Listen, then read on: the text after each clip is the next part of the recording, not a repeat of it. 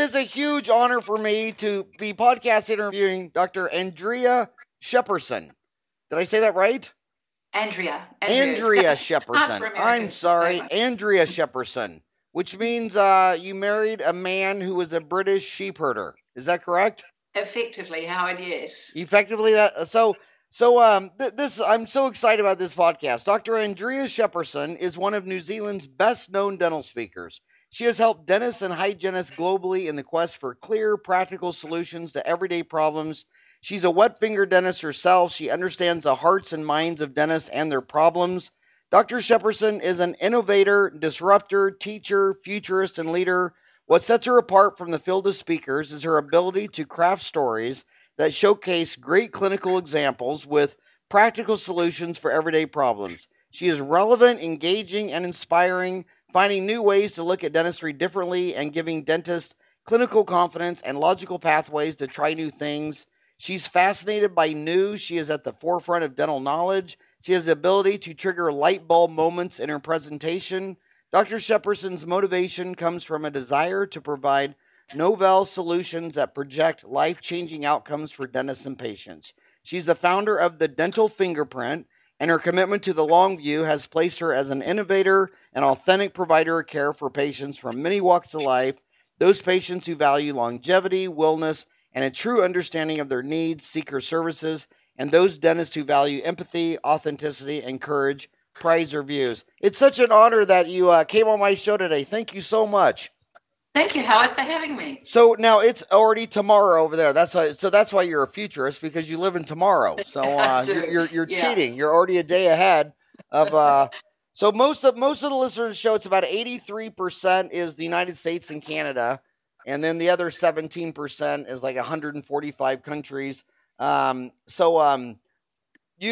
did you want to talk about today? You talk about so many different things. Originally, you were talking about you want to talk about the future of dentistry and corporate dentistry. What would you like to talk about today? Either of those subjects. I mean, I think corporate dentistry is part of the future, and I'm part of corporate dentistry. So I sold my practice about 8 years ago to New Zealand's largest corporate dental company. And I'm also a director of that company, so I now sit on the board of the company. And I guess I have a really intimate relationship with corporate dentistry and the direction that it's going in. And what's the name of that corporate? That's called Lumino the Dentists. Spell that? Lumino. Lumino the Dentists. Is that from illumination? I guess so. Illuminating the smile. I wasn't involved in the inception of the name. That was done some years ago in the branding. But, the company has just purchased their 100th practice in New Zealand. And, it's a pretty significant market share. And they also own, the parent company, Abano Healthcare, owns Maven Dental Group in Australia as well, which is sitting not far off 100 practices in Australia. And obviously that's a much bigger market with potential for huge expansion. And where's Banner out of? Is that you said that's the parent company? What country are they out of? Abano Healthcare is a New Zealand healthcare company listed on the New Zealand Stock Exchange. And what is that? www. How do you spell that? That'll be Abano Healthcare. Are you saying Obano? Spell it. Abano, Abano, healthcare.co.nz or NZ for the Americans. So 100 office. Now New Zealand's what? 4 million people? About 4.5 million people at the moment. And how many dentists would there be?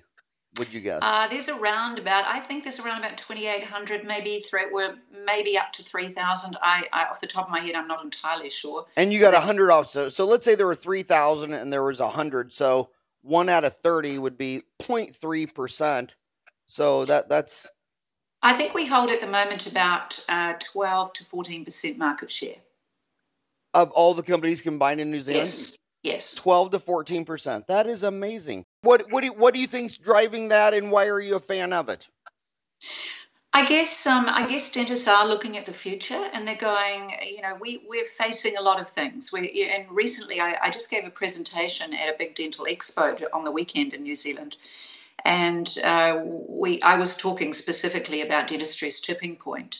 The LinkedIn article that you had read, and I expanded on that. And some of it is around technology, some of it's around the investment in technology, and trying to do that as a solo practice is really hard. So I think that we're seeing younger dentists coming out with lots of debt. When I went to dental school in New Zealand, education was free. You look at, certainly in the United States, it costs a lot of money to go to dental school. It does here too now, but not on the scale of the US education system.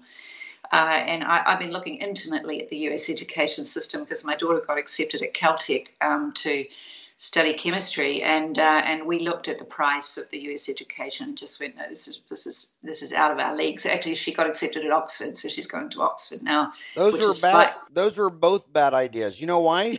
Why? You know why? Because I have probably about a half dozen patients over the last 30 years whose daughter, they're all happy because their daughter got some accepted to some university in Europe somewhere, some fancy smancy university, then went over there and fell in love with the man, and now their 2 grandkids are a 10-hour plane flight away.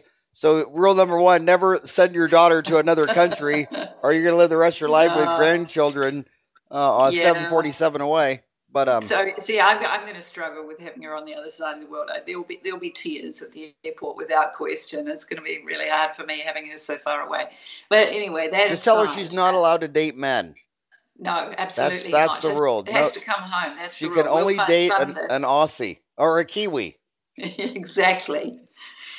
So I think the cost of education. Young dentists are coming out. I think that there's a sector who are entrepreneurial and have got that hunger to try their own thing and go into their own practices. But a lot of them look at it and go, hey, it's just way too hard. If I can fall into a role where I'm supported with great mentoring, I've got quality assurance built in, I've got investment in technology and capital, possibly there's equity opportunities going forward, in some of the examples in the US like PDS offer equity. So I think that there are, the financial rewards, the collegiality and the mentoring support is being built into corporate dentistry in good corporates. I think there are some that operate as just machines, production machines, but I think well-run corporates provide all of those additional things. Yeah, I think the worst thing about when people talk about corporate, they talk about it like this one thing. Whereas in America, there's 350 different corporate dentistries. And they're all from, some of them are doing an amazing job and some of them are doing a poor job. It's like I'm 100% Irish and I get upset when people said all Irish are drunks when only 38% of us are. Yeah. My husband's actually a little bit Irish too. Is he a drinker? No, he's not really a drinker. Actually, I'm not either. I just always tease. I can't find Maven Dental on the internet. Do they got a www? Maven Dental's just rebranded. They were called Dental Partners. Oh, Dental Partners. Okay. Yeah, if you look Dental Partners, you'll probably find them. Okay. So let me ask you this: if someone was asking, look at all the different corporate dentistries in Australia, New Zealand, United States, what would you say how would you measure a corporate dentistry as good versus bad? One of the ways I measure the chains in America is some of them, their average dentist doesn't even stay with them a calendar year. Yeah. So I'm sitting there thinking, well, if you can't even keep your dentist for a year, how are you going to keep your customers for life if you can't even keep your dentist for a year? What metrics would you say? Howard, I think that's an awesome metric. We for example, we go through an earn-out phase. So the acquisition process occurs over a period of time with a capital payment up front and then a final 15% payment at the end of a period. And it's amazing how many of our what we call lead dentists, so they would have been the original practitioners who sold the practice, are still with the company. We're sitting up around the 85% mark. So there's been attrition through retirement. There's been some people who decided to go overseas. Some people but very few people who've actually left and then gone back into their own practices. So I think that's a great metric. One of the things that I do see happening a little bit in Australia is that Australia's got a huge oversupply of dentists. So they built a lot of dental schools. They've got a lot of young dentists coming out. And after the global financial crisis, dentists were not retiring in the same way that they did. and older dentists were finding that what they thought was an asset had actually become a liability because their practice wasn't able to be transitioned. And so they were not retiring at the age that they thought they were going to. They were having to practice a bit longer. And so you had this aging dental workforce that was still, in the practice. And then this huge number of young dentists coming out who were struggling to find work. And so what happens sometimes, and I spoke at a conference last year in Australia where a lot of young dentists there, hungry for knowledge. And they were in practices where they were the sole dentist, or they were put into the lead dentist position with 1 or 2 years experience. Now that just doesn't work. That's a recipe for malpractice. It's a recipe for bad habits. I just think it's fraught with difficulties. So a good corporate, in my view, has a structure where young dentists are put into a mentored position, so that there's a good, strong leader, that leaders are identified who have an ability to teach and mentor, and that there's a very strong sense of collegiality. And that's another lesson that I hear a lot of dentists complaining about. Because all humans don't want any competition. I mean, half of Americans don't want there to be any globalization or international trade. They want to ban imports. So all humans hate competition. But I have to remind these guys bashing corporate dentistry that a lot of the reason corporate dentistry was so successful in America is because the corporate dentistry people went and got a $100 million line of credit and were offering liquidity, especially to the big group practices that could never sell to some kid 25 years old walking out with $350,000. In fact, the biggest, most successful one in America is Heartland, and they routinely were buying offices that did 2 to 5 million, where the owner dentist was saying, I sold it because if I didn't sell it to Rick Workman, I probably could have never sold this thing. I mean, so you eventually build a dental office that becomes an illiquid asset. It's kind of like when you sell a home, you can sell a 3-bedroom, 2-bath all day long. But once you got 8 bedrooms and a 5-car garage, you pretty much own that home the rest of your life, unless you can find some soccer player millionaire to come buy it. So it's offering liquidity to the older dentist, and it's offering jobs to the younger dentist. So you're saying it's 12 to 14% in Australia. What do you think? In New Zealand. Australia, the market share is a bit smaller at the moment just because of the sheer size of Australia. It's a big country. So, in New Zealand, we're sitting at around that figure. And what do you think it's going to max at? I mean, what do you think it'll be in 10, 20, 30, 40 years? That's a good question. I think that there will be probably other larger corporates, who enter the New Zealand space, although we're a small country. So, I think the viability of that in the medium term is probably questionable. We've got little small groups, DSOs that are set up effectively. We don't actually have that structure, the DSO and the MSO that you have in the United States, because anybody in New Zealand can actually own a dental practice. You've got restrictions on that in the United States, depending on which state you're in. So, but we do have entrepreneurial dentists who own maybe 6 or 8 practices. So we've got this smaller group practice thing going on in our country, and the extent to which those people expand, I don't know. I really love Mark Cooper's work, and I read his blogs all the time, and he had a lovely one recently that talked about the fact that those smaller group practices, the guys who aspire to compete with the Heartlands and the PDSs, ultimately who've got that fire in their belly to compete. They fail to recognise that they need a good management infrastructure with expertise in different areas. And unless they can actually put that into place, then they're not going to grow at the rate that they should, because they're still trying to retain control of the whole thing. And so, recognising that there is specialist expertise in that management structure, I think, is really important. That as a dentist, you can't do everything. So, where will we go with this? Well, I think we're still going to have.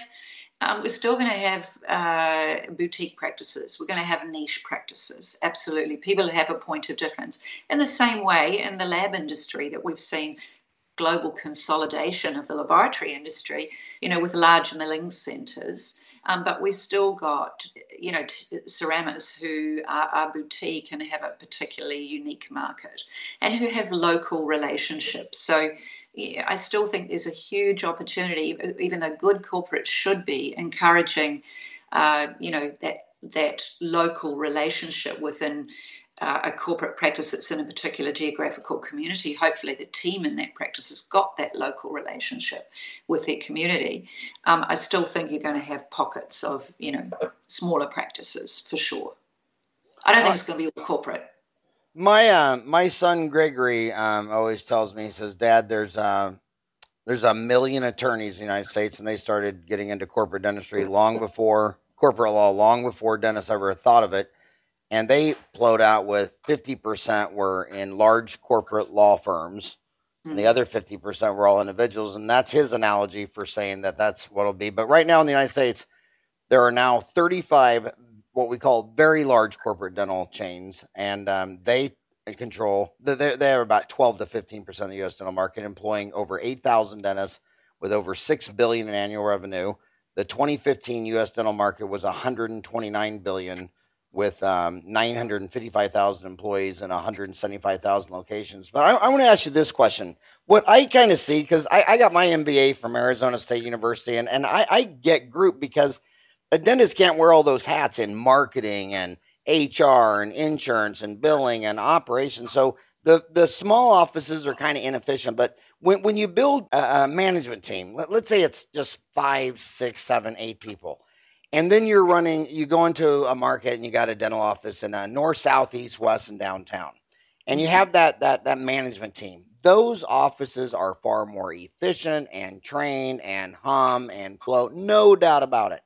And I go into, half of America lives in 117 towns, and I don't care if that big town is in North Dakota, South Dakota, Kansas. They're just more efficient.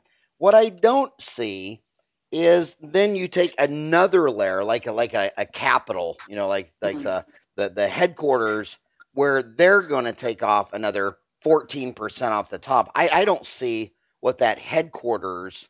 I don't see what they're doing for their local dental office that justifies 14 cents on the dollar from all their efficiency. So I see a flat level of one corporate. I see one layer where, you want to build a management team and run. I think Mark Cooper thinks the sweet spot is what, a dozen dental offices. What's he think the sweet spot is? I don't know. You'd actually have to ask Mark that. I'm not quite sure. Yeah, I had him on an earlier podcast, but I think he and I both agree that it's about, a dozen, maybe 8, 10, 15 offices, and man, corporate is so efficiency. But it's hard to justify the second layer of management siphoning 14% off the top. The shareholder return. Yeah. Yeah. I think that we have a very lean management structure. I think everybody works super hard at head office. And so, the company, I think, manages to keep their head office costs down substantially for that reason. So, but yes, there always is a return to the shareholder for sure. You know how many people work for me? About half. Okay. That's perfect, Howard. I'm about the same. That's my horrible joke for the day. So you've lectured around. You're aware of all these markets. Is dentistry in New Zealand pretty much the same as Australia? Pretty much the same as the United States? How does it differ really down under? The main difference is that we're entirely fee for service, so we have no insurance. And so that makes it quite a flexible and interesting market, but on some levels a slightly more challenging market depending on the way you look at it. So, I think Australia has some, health funds, and so patients get access to a lot more reimbursement in Australia as they do in the United States. In New Zealand, we don't have any of that at all. The only thing we have is Accident Compensation Corporation, or called ACC, which is our government-funded reimbursement for any accident-related conditions. So if you have a tooth knocked out in a rugby match, or a cricket ball hits you in the mouth, smash your teeth, then you're going to have that funded. So you could have an implant placed, and the full surgical cost will be reimbursed by ACC, assuming that you've got a largely intact and well-maintained mouth, and the restorative cost will be covered to around about 75% of the fee. By the So way, I want to that tell you, I've lectured in Australia. You remember Ruth Port from Port Laboratories, Ruth and George Port, absolutely. before George passed? But anyway, about every 5 years, they'd have me come down to Auckland, and I've told everybody, I think that's the prettiest country on earth. And they film what, Lord of the Rings there? Oh, they film Lord of the Rings around New Zealand. Yes, Yeah, I've but I heard. mean, It it's is. just crazy beautiful. I mean, it's just, I mean, there's just nothing like it. Mm. No, it Um, is a beautiful country. so I got to ask you, deep down in your heart, do you call yourselves Kiwis? Why is that? Is that where the Kiwi was first found or discovered, or? It's our national symbol, so our little flightless bird. Oh, that's right. It's a flightless bird, whereas in America, it's a little green fruit. So the Kiwi is a flightless bird. Kiwi is a flightless bird, so it comes out. It's nocturnal. It's got a long beak. It's kind of an innocuous little bird. It's not particularly colourful or grand. Or we actually had recently a referendum to see if we could change our flag, which is very similar to the Australian flag. The only difference is the number of stars on it, and in fact, there were some quite nice proposals. I voted for one of the new flags. My husband voted against. He liked the old flag and couldn't see the point of spending all this money on a referendum. So we didn't change our flag. So there, we wanted to bring in some of the other symbols like the silver fern and other things that would look great on an Olympic podium or on a sports field, on the top of an America's Cup boat or something like that. So yeah, the kiwi is a flightless bird, and that's our national symbol, and so that's where that term comes from. Do you have the kiwi fruit? Do you call that little green? We do. We have the kiwi fruit. Okay. Wow. I thought it was the kiwi fruit, not the bird. I missed that all 3 times I went down there. Then. Well, funnily enough, the body of it, the actual fruit itself looks like the body of the bird in some way. So right. It's, kind of feathery and brown, and it looks a little bit like a kiwi bird. So let me ask you this question. So you're a woman dentist. So some people are saying that when dentistry in America has gone from a almost entirely male profession to now half the graduates are women. Some are saying that is one of the multifactorial reasons that's fueling corporate America, because a lot of data shows that about 65% of the dentists in corporate, so 2/3 are female dentists and 1/3 are male. And that when I talk to dental students, I'm in a dozen dental schools a year, you hear about half the women dentists say, you know what, I want an 8 to 5 job because I want to get married, I want to have kids, I want to be a soccer mom. I don't want to, at the end of the day, stay there and do SEO and marketing and payroll and buy supplies and all that stuff. Do you think changing from a mostly male to now a half female is one of the multifactorial reasons why corporate dentistry is exploding? I think that may be a factor. I think there's no question that when you look at some of the stats with women dentists, that they are more inclined to work part-time. They're more inclined to take out time to have families, whereas a young male dentist might be married, have a family, but he'll continue working, and the wife will be the one who works part-time. We have quite a lot of husband-wife dentist couples, so they're both dentists, and the wife will be the one that tends to opt to do part-time work or take maternity leave. So there's no doubt that the husband is still regarded, principally as the breadwinner. But at the same time, I'm also seeing young male dentists who are not inclined to want to run a business. I mean, it takes a certain amount of tenacity and a hell of a lot of hard work. I mean, I've done this for years. I did 3. Now, I want you to explain what you mean by hard work, because a lot of millennials are listening to this and they don't know what you mean by the word hard or work. We'll generate so much hate mail on this podcast, so I can see the emails coming. I'm joking. Well, living, breathing. But that's a true fact of what you're seeing, and you can measure millennials thinking with or Generation X with their birth rate. So you go to countries with Japan with the lowest baby rate of you need 2.3 babies per female just to maintain the population. Japan's I believe the only country that's under 1. It's 0.9. And when they go in there and ask these women, why are you not having kids? They're just like, why? I mean, my dad worked 12 hours a day, 7 days a week, and then dropped dead of a heart attack. And you bring in a kid, and it's all this stress in the first grade, trying to get in the best middle schools and the best high schools and the best colleges. and then they go work their brains out at a Honda or a Toyota their whole career, and they're just saying, I don't even want to bring a kid into that world. That's so the millennials are looking, my four boys, their number one comment to me is always like, Dad, why do you work so hard? Slow the hell down. I mean, it's just seeing patients, flying around, so I believe that I could see a lot of millennial men and women going into corporate just because they're very open that they do not want to work as hard as their old man did. Yeah, I think there's probably truth in that, Howard. Absolutely. And I had an interesting conversation with a millennial hygienist not so long ago, and she said to me, how old were your children when you went back to work? And I said they were 6 weeks old, and my husband stepped in to care for them until we got a nanny, when they were little. And she said, why did you go back to work when they were 6 weeks old? That's incredible. And I said, well, because somebody had to pay the staff's wages, somebody had to pay the rent. The locum never ever generates the revenue that you would like.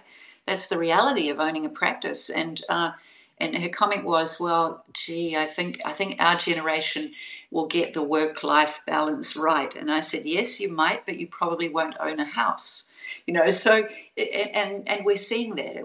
New Zealand at the moment is facing, particularly in Auckland, we're facing a huge housing crisis, where the relationship between the cost of purchasing a house and salaries is just enormous. The multiple is getting up to 8 or 9. So 8 or 9 what? The house is 8 or 9 times annual wages? You said the multiple 8 or 9, meaning the house costs 8 or 9 times average the banking sector says you can only borrow a certain multiple of your income, because you can't. It's going to put too much strain on your income to help service a mortgage, and it places the banking sector at huge risk. And so our Reserve Bank at the moment is taking a close look at whether they impose that multiple, which operates in countries like the UK, for example, because we've got one of the most unaffordable housing cities in the world currently. So Auckland is just had a huge influx of foreign investment. So how come that doesn't economically cause a housing boom where they just start building so many houses? Why is that equilibrium not there, do you think? Because at the moment land and intensification is not allowable, and so there's not a lot of land, first of all, and then the process of getting consents to build, and certainly to build up and build in greater density, is being resisted. So currently our local council is about to release in August some outcomes with a new unitary plan, which will then allow further intensification. But the impact of that is you've got the whole NIMBY thing going on, not in my backyard, because people who've currently had expansive leafy suburbs with big lots, saying, no, we don't want to have terrace housing here. So there's this tension going on as a place becomes more desirable, and a lot of people want to come live here. And I think at the moment people are looking at Europe and going, it's kind of tense in Europe. Europe's got some issues, the UK's got some issues, and so we've got a lot of immigrants coming from all over the world actually. If we elect Trump, you'll get even more immigrants. You might get. We're getting Americans coming already. I think if Trump wins, Canada will build a wall. So Karen, how hard is it, the fluidity of markets and licensing between Australia and New Zealand? How hard is it for an Australian to practice in New Zealand or vice versa?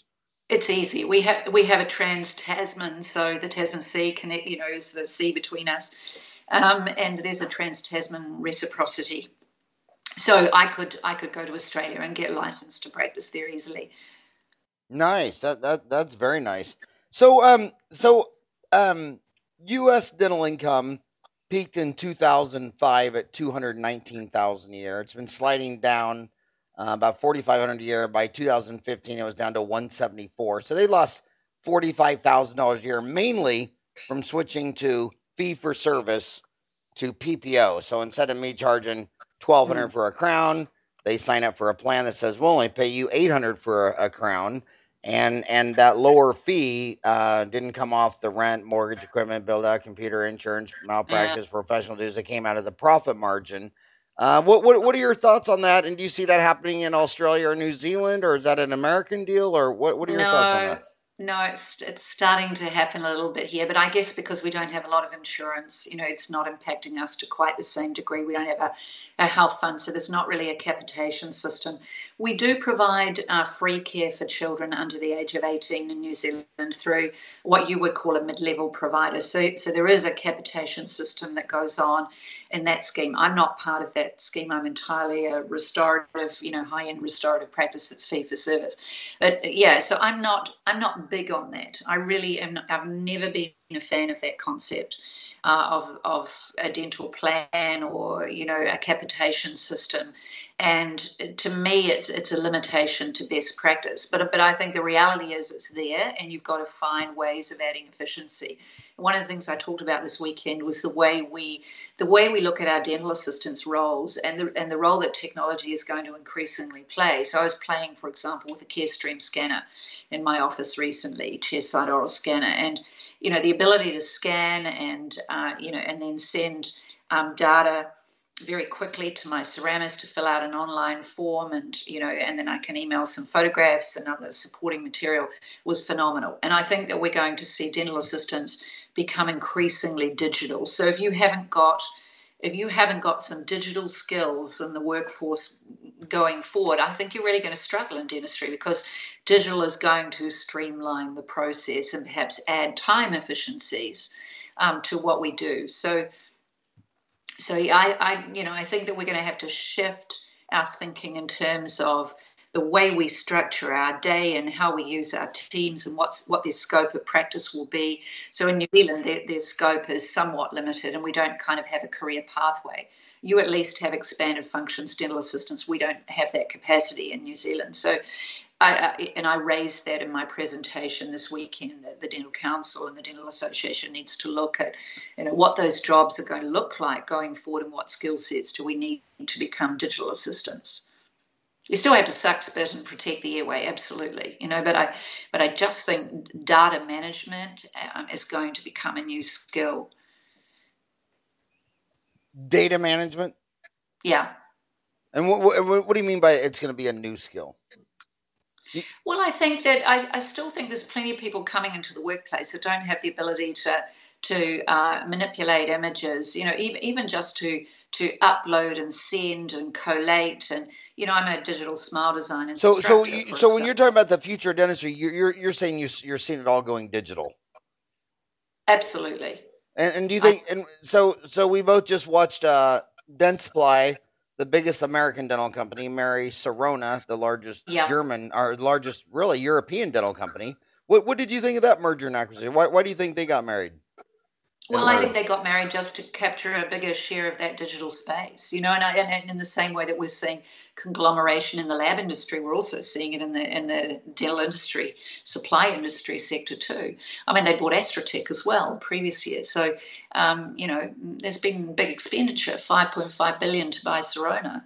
And, so I just think that that's about market share. It's about having a digital capacity. We saw Ivoclar by Wieland, and that's all about moving into the milling space. And when did they buy Wieland?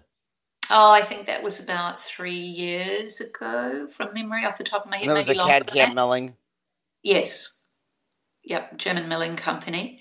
So, and that would have been a deliberate tactic to be able to embrace the milling technology and be able to use products like Emax, for example, in an industrial. I shouldn't say this on a podcast, but I think Ivoclar is right now probably the hottest person in play for a merger and acquisition, because it's privately held, and you got Monster 3MSB, Monster, Dentsply, Sirona. You got these mega companies. Here's this little family business right in the middle of Liechtenstein, doing $1 billion a year. That's going to get gobbled up someday. Yeah, I'm an OL for KOL for Ivoclar, so I feel like I'm part of the family, and it really is a great company.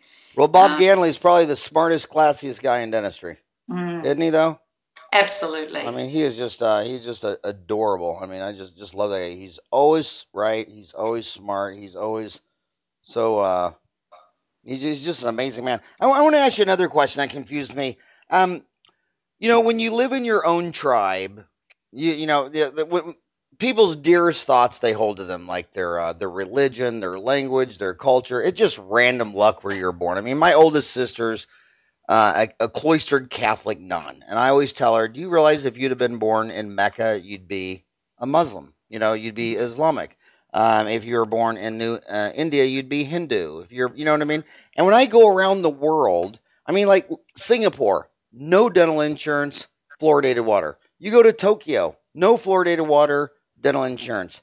You go to America, it's gone from indemnity insurance. When I got to school, 95% took indemnity. Now 82% take a PPO. When I got to school in England, about 19,000 out of their 19,000, almost all of them were NHS. Mm. And now 30 years later, 6,000 of them finally said, it's so hard to understand because whenever you're talking to a Chinese dentist, where they have the same number of dentists in the United States, we both have 150,000 full-time practicing general dentists. They don't even get it. They're like, well, if you drink Coca-Cola and you don't brush and floss your teeth, why would your boss, let alone Obama, pay for your root canal? I mean, they don't pay for your car, they don't pay for your house, they don't pay for your motorcycle, your golf game, your vacation to Disneyland. It's just so hard. So my example is this: asking the Americans to get off PPOs.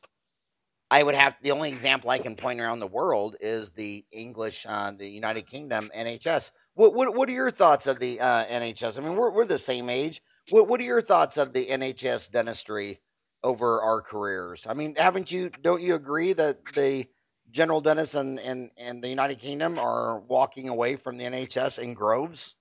Oh, yes, I think they are. And I've had very limited experience of the NHS. I am actually, I was licensed to practice in the UK some years ago, and I renewed my license a few years ago and then dropped it again because I wasn't really spending any time there.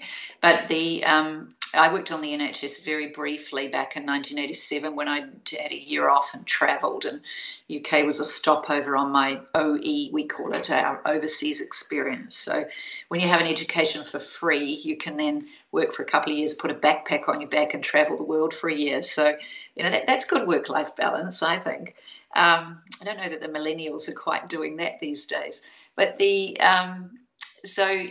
my experience was high traffic, high volume, work fast, very difficult to implement the standard of care that you would get in a fee-for-service kind of environment. And so I think, there have been big constraints, on NHS spending, and I'm not intimately involved, so it's probably really hard for me to comment on it. I'm commenting very much as an outsider remote. But I think that would be the drive for dentists in the UK to switch to private. I think, unfortunately, there was probably a transitionary period where some people switched to private and were still doing dentistry the NHS way, which wasn't great. But we've got some stunning practitioners over there many who are good friends of mine, who are running, just top-level practices in the UK and doing some beautiful work. So I think, it's an interesting shift, isn't it, globally? And because we haven't had the insurance thing really happening here in New Zealand, it's going to be quite fascinating when it actually hits to see what that conversion rate is going to be and how it's actually going to impact us. Well, the thing I love the most about international travel is, the humans are all the same. They all have the same needs and wants for shelter, food, dentistry, whatever. But I just love how you get to see how every culture sold everything differently, from dental insurance to even a toilet to the window pane. I just love how, the same human, I just love the variety of all the solutions they came out with the same problems. But there's virtually no dental insurance in South America, Asia, or Africa. Yeah. And you just find, like I say, like some of the most I'd say the average most successful dentists I've ever seen in the world were pretty much Singapore, and they don't have any dental insurance. But it's so cultural, because in America, they just are born to believe that, you buy your house, you buy your car, you're responsible for everything until it comes to your human body. And then your employer's, responsible for that. Maybe that's why everybody smokes and drinks and is overweight in America, because they don't have to worry about their body. Although I do hear that you're having a shift in some of your policies. So some of your policies will support you to go to the hygienist 4 times a year and be engaged in a preventative program, but when the time comes to have a crown, you won't quite get the same level of support. So I do hear that in some sectors in the US, that corporate-based insurance policies that are offered to employees are changing. My husband worked in he's a materials scientist. I call him the Gordon Ramsay of the iron industry. So he Gordon Ramsay, the chef who goes in to solve restaurant problems, well, he goes into iron plants and solves problems. So that's his area of expertise. And he spent 3 years commuting and working in a small town in northern Minnesota. And so, it was interesting to get feedback from him just about the whole healthcare, the health fund support of dentistry, for example, because the people he worked with were quite fascinated with the fact that his wife was a dentist and wanted to know how it worked in New Zealand. So, they were on a policy that supported them for preventative care, but didn't give quite the level of cover for restorative. Well, in America, 8% of the dentists participate in HMOs, 82% PPOs, 6% indemnity. Only 5% of dentists only do indemnity, 4% do a discount plan, and 1% does a depot, DEPO. But as far as insurance, 40% of Americans don't have it. But basically, if you have 50 employees in your company, 50% of the employees will have dental insurance. So about half if your company is 50 employees. And by the time you work for a company with 1,000 employees, 90% have it. So in America, if you work for a big Fortune 500 company, 9 out of 10 have dental insurance. If it's a mid-sized company of 50 employees, half would have it. But if you work for, the average company, doesn't even have 5 employees. So none of them pretty much have it, Okay. So that's, it's just amazing. I love the variety. I love going around the world. So let me ask you about this. Marketing is another vastly deal. Like one of the saddest letters I ever got is some dentist listened to my 30-day dental MBA, which is on iTunes and YouTube, and started doing all this advertising, and they suspended his license. He didn't even know that everything I was saying was illegal in Hong Kong, and it's illegal in some of the craziest countries. Like just for no reason. Like why would dental advertising be illegal in Romania or some of these? I mean, where does this come from? So I want to ask you, what is the dental advertising like in Australia? Is it taboo? Is it legal? Is it illegal? What are you guys doing? Does it work for your corporate? Australia has more restrictions than New Zealand. So New Zealand is, New Zealand's a pretty open market. The only thing you can't say is that your dental council will provide guidelines on advertising, and you cannot say you're an expert in something. So you can't distinguish yourself as being better than anybody else. You can advertise your services, but you can't necessarily say you're an expert or a specialist, So you can say you're a specialist if you're a registered specialist, prosthodontist, endodontist, if you've got a required qualification, absolutely. But a general dentist can't say, I'm a specialist in tooth wear. I can say, I have a particular clinical interest in tooth wear and erosion, and I deal with a lot of people sort of in midlife with collapsing dentitions, and I enjoy the engineering and the artistry involved in restoring those mouths. So I can say I have a particular interest in, a passion for, things like that, but my choice of words has to be made fairly carefully in anything that I publish. So those are really the only restrictions. But when Extreme Makeover was around in the 90s, and we had Belle on TV doing, these amazing makeovers for people, I was the first person in New Zealand to run a TV commercial. And it was just me sitting there saying, everything that you see on Extreme Makeover, I can do. And it was a 15-second commercial that ran throughout the entire course of the program. And with Bill Dorfman. Yeah. Well, I dropped into the advertising spaces in the program. So it was running on prime time on our main TV channel in New Zealand at that time. And I thought, well, I'll make the most of this. I knew about Extreme Makeover, and before it was actually on air in New Zealand, I thought, let's make a commercial and run it in the ad breaks. So that was fun. That's very good. So is your corporate dentistry chain that you work for, or do they do a lot of advertising? They do some TV advertising. Yes, TV. They do. Now, see, that's another thing that an individual dental office really doesn't have the scales of economy for. But if you had a group of north, south, east, west, and downtown in a city, now you're looking at radio and TV. But you guys are doing TV. We are doing some TV, and generally it's when there's a particular offer, So, for example, a financing offer, 30 months interest free, is a promotion that we're running at the moment in conjunction with a product called Q Card, which provides finance to patients. So, at other times we'll do, a promotion which might be an examination at a fixed price or a half price new patient exam, a loss leader to bring new patients through the door.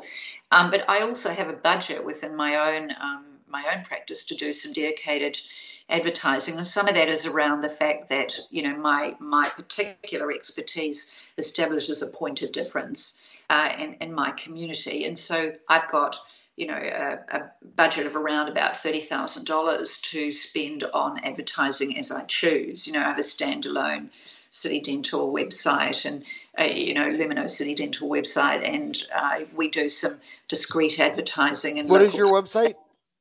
It's citydental.co.nz. citydental.co.nz.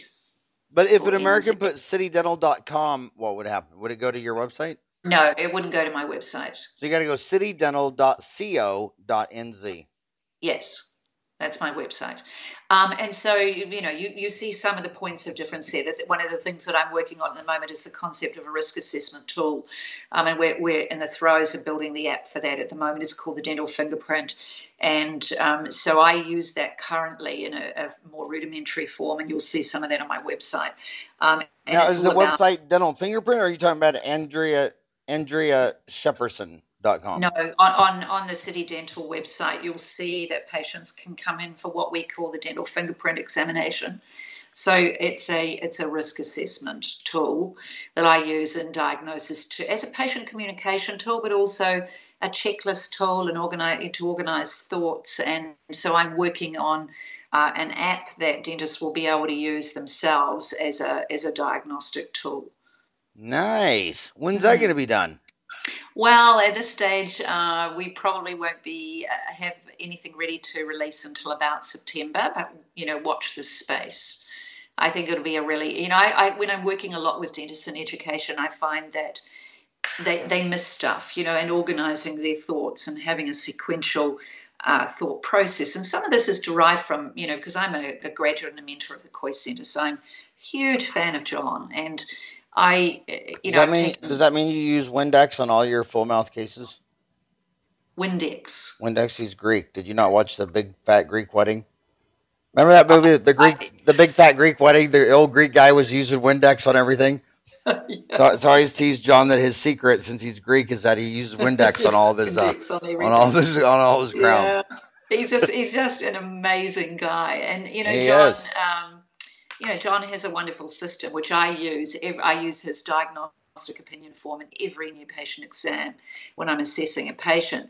But I found I needed something else that was a different level of communication with the patients to send them away with something that was meaningful and put some relevance around, why it was that they needed to come 4 times a year to see the hygienist and their husband needed to come twice.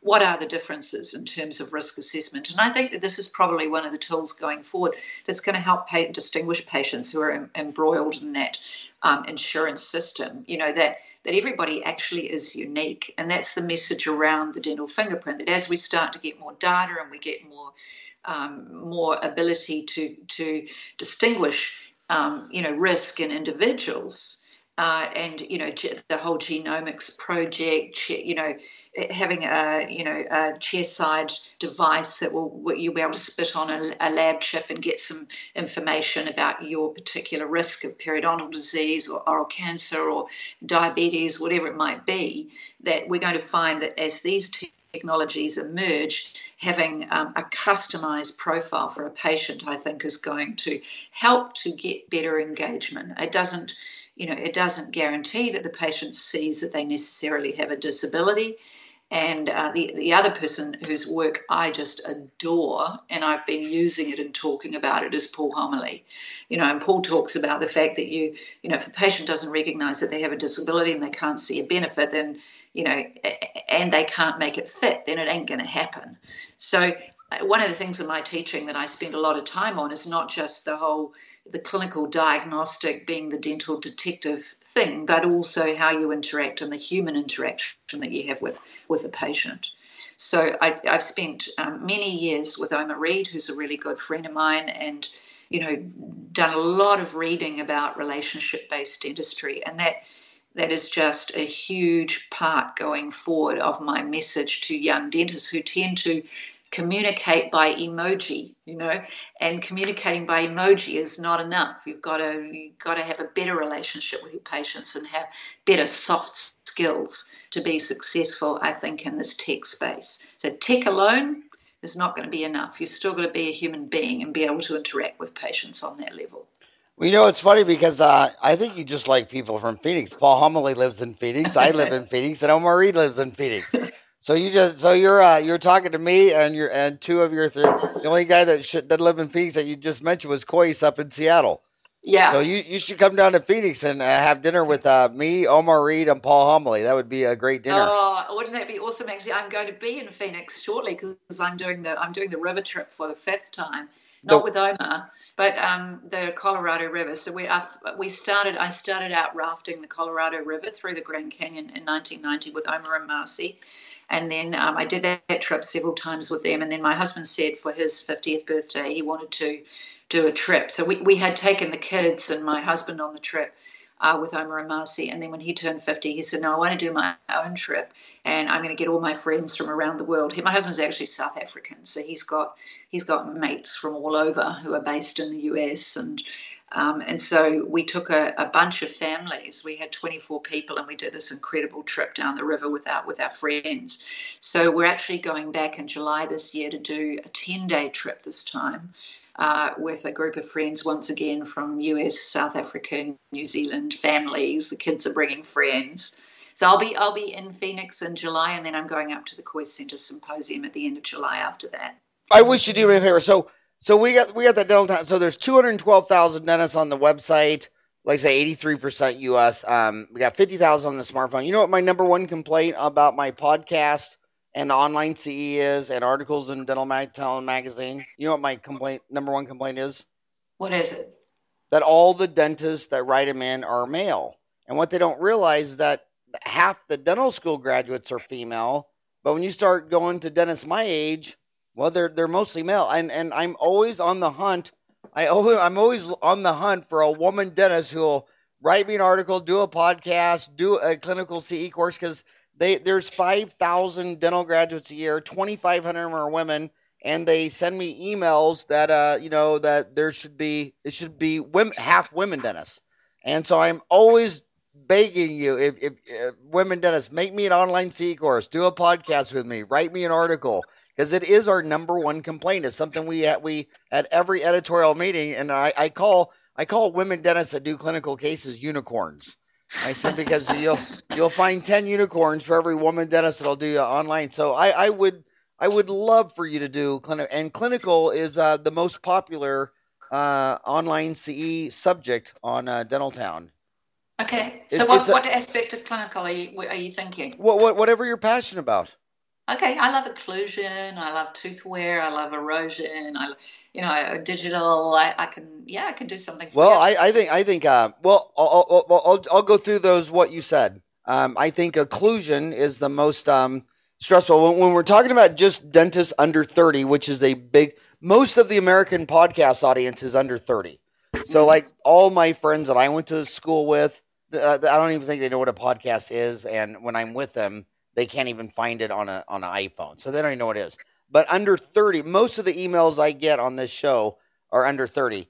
And they here's the first question they come out with. They say, okay, I got $350,000 of student loans, and I want to learn more about occlusion, but these camps are all expensive. I mean, Cois, Scottsdale, LVI, they're all big money, but some of them market as neuromuscular, and some of them market as CR, whatever. So that's a big question they have for them. What is the difference? Because they don't want to go to two camps and pay them each 5 grand. You know what I mean? So that's the point. I think occlusion is always TMJ is always stressful for them. Full mouth, of course. The all of dental school in the first 10 years out, you're mostly doing single crown dentistry. Of course you are. Yeah. So it's a big jump to go from a single crown to a quadrant, let alone an arch or a full mouth. So any of that stuff, and I would love. I know you're a rock star in New Zealand. I'd love to make you a rock star in America with these people. And by the way, what is is the changing dentist male to female the same phenomena in the Yes. United States as Australia, New Zealand? Exactly the same. Exactly the same. So I think we've got around about 60% of graduating students at the moment are women. Well, I spoke to some dental students recently. Actually, I went down to the university and did a presentation to them on their future, basically in dentistry, and they were quite blown away. And so, half the room definitely would have been women for sure. And we're seeing that as we're recruiting too. In our industry for our corporate, 50% would be women, definitely. Across the group as a whole, we've still got a lot of the older dentists who are definitely dominated by men. So when I graduated, about 12% were women. But I would love to do something, and I find that young dentists are really. I talk to them a lot about engaging their brain, so not actually losing, not just going, let's go to YouTube and learn how to do something. Let's go to Dr. Google and look something up. And some of them are very reluctant to spend on continuing education. And I understand that because they've got, limited discretionary income, particularly if they're servicing student loans. But at some point, making that leap to spend on some quality education is fantastic, and I did that years ago as a young dentist. I've been to IDEA. I actually did one program at the LVI. I did their occlusion program initially. And then I found the Coy Centre, and I've, been to Pascal and Michel Monier's veneer program at IDEA with Bob Lamb. And, so you want to invest in quality education at some point in your career. I understand the decision about where to go and what to do is really, really challenging. I'm terribly grateful I chose the Coy Centre, because it's been amazing and really helped put me in the position that I'm in to manage very complex cases at this stage of my career. But when I talk to young dentists, I really want to get across that idea that you shouldn't stop using your brain and thinking about stuff. And they'll come to me and they'll say, I've got this cement in the office, or I want to get a new cement. Which one should I get? And I go, well, it depends what you're cementing, Depends whether you're doing all ceramic. Are you putting on a veneer? Are you putting on a PFM? What's your clinical situation? Are you bonding to enamel? Are you using a self-adhesive cement to try and bond an onlay and wondering, why later on it might debond? And so if you haven't etched some enamel. And so even the basic biomaterials understanding, I find, is actually lacking. And there's a tendency when you come out of practice, you go into a practice, and that's quite formative, the practice that you choose. So I say choose that practice really carefully, because you can develop some really bad habits and lose that ability to think and be dropped into an environment where nobody's willing to support you with education or quality materials, and you're just churning out dentistry. You're a machine to support the senior dentist. And find a practice that really is going to support you on many levels, and keep using that brain, keep inquiring, keep asking why do I do this? Why am I making this choice? What's different about this patient? Why should I do it this way? Get some good science around those decisions, as well as understanding the human element. And that's the biggest predictor of some young kids' success, even when they're 10 or 15 years, is their level of natural curiosity. Yeah. The kid that just keeps wanting to know why and why and why and why and why. They always end up on the top of the mountain. And the kid that doesn't care or ask. By the way, I do all my cementations with wood glue when I'm working on Pinocchio. But only when I'm working on Pinocchio. How bad was that joke, Ryan? Are you going to edit that one out? One cement for all, Howard. Well, when you're working on Pinocchio, that's what works. But hey, I really thank you so much for spending. So it's 2:30 here, so that means what? It's 9:30 in the morning in Auckland. Yes, I'm about to head off to the office to do And some you're dentistry. you're already ahead of me by a day. You're already in Tomorrowland. No wonder you know so much more than me. You're living in the future. I would love to get an online CE course out of you. I just they love it. They demand it. They get so mad when every time they see a course or an article it's written by some older fat bald guy. They're just so it would be so amazing for you to be a role model for so many younger women dentists in America. But I'll you know make you why some I like women dentists so much more than male dentists is because when you go into countries like say you go in the United States, go into teaching, okay, public schools. There's no money in public schools, and it's all women. And when I go around the world, wherever there's a lot of money in dentistry, it was male dominated, And then you go to countries where there was never been any money in dentistry, and it's all females. The women always show up to do what's right, do the right thing, even when there's no money involved. That's why I just totally respect women dentists around the world more than male dentists because male dentists so oftentimes they want to go in the richest part of town and treat lifestyles of the rich and famous and all that. And it's the women who'll go to the middle class and the poor, and they'll even do it for no money. They're just saints. But thank you so much for spending an hour with me. And I hope I get to see you when you're in Phoenix or the next time I'm in Auckland. Absolutely, Howard. I'll get in touch. I think that dinner is definitely on the cards. That would be Okay, wonderful. yeah, I'll light up Omer and Marcy and Paul Homily and his significant other and all that, and we'll do it. Fantastic. Look forward to it. And then we'll all raft down the Colorado River and see how many are left at the end of the trip. Absolutely. Oh, we have to take John Coyce down the Colorado too, I think. That would be a blast. That would be the ultimate. Okay, great seeing you. Thanks.